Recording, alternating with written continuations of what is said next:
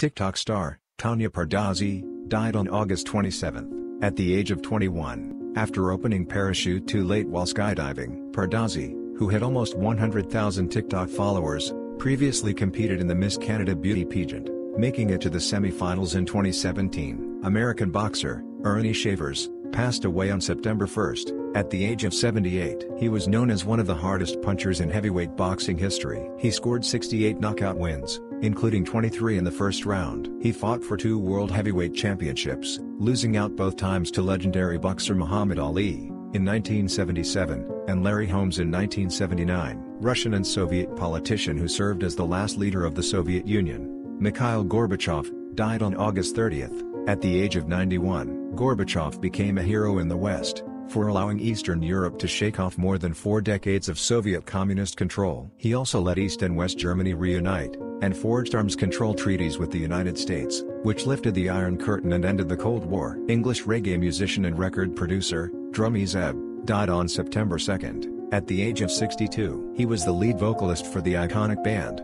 Aswad. The 3-time Grammy-nominated band were best known for hits, including Shine, and Don't Turn Around. Len Dawson, a Hall of Fame quarterback who led the Kansas City Chiefs to the franchise's first Super Bowl win, died on August 24, at the age of 87. He was named to 6 AFL All-Star teams, and 1 Pro Bowl squad, and also earned AFL Player of the Year honors, for the 1962 season. French-born American chef and culinary writer, Roland Mesnier, passed away on August 26, at the age of 78. His creations, during his 25 years as executive pastry chef, at the White House, earned him the reputation of a creative genius. He catered to the idiosyncratic tastes of 5 presidents, their wives and their guests, an experience he chronicled in several books. American news anchor, Nina Pack-Holk, died on August 27, at the age of 27. She joined WAOW in 2017 as a multimedia journalist. She became a co-anchor for the station's morning show, Wake Up Wisconsin,